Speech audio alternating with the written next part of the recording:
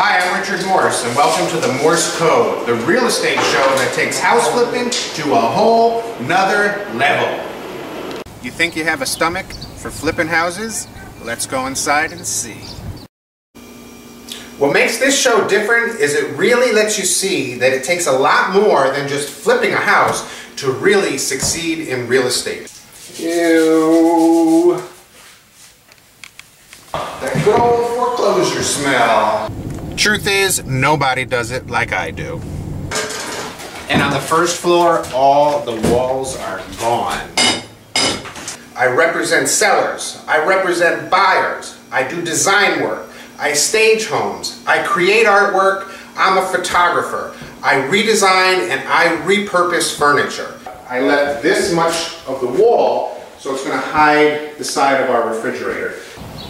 We're going to turn this funky old throne chair into a glamorous chair to be used for staging. And honestly, if it comes out really nice, it might just end up inside my own living room.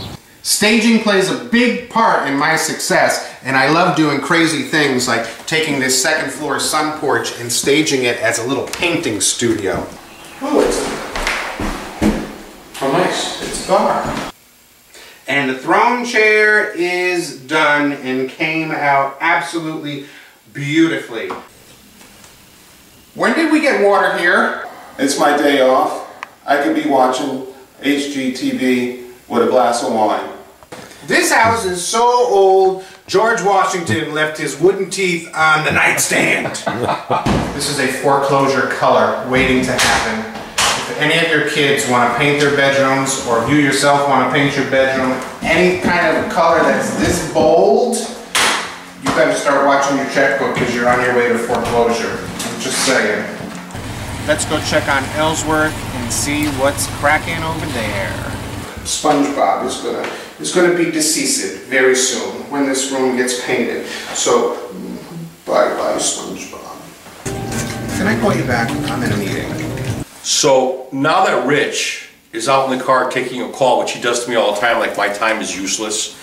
I know what someone wants in this house before they even walk in that front door. With the sheetrock up here on the first floor, you can really get an idea of the new completely open floor plan, which is going to give us that wow factor when the new buyers walk in that front door. This used to be the old kitchen in the illegal apartment that was up here on the second floor. We've glammed it up with the Morse Code touch. Tori and I staged it with some beautiful furniture and some sumptuous bedding. No, I don't like it. Remember how gross that kitchen was on the very first walkthrough? Wouldn't recognize it now, would you? I'm not hard to please, I just know what I want. I'm Richard Morse, and this is the Morse Code. Yeah, something funny.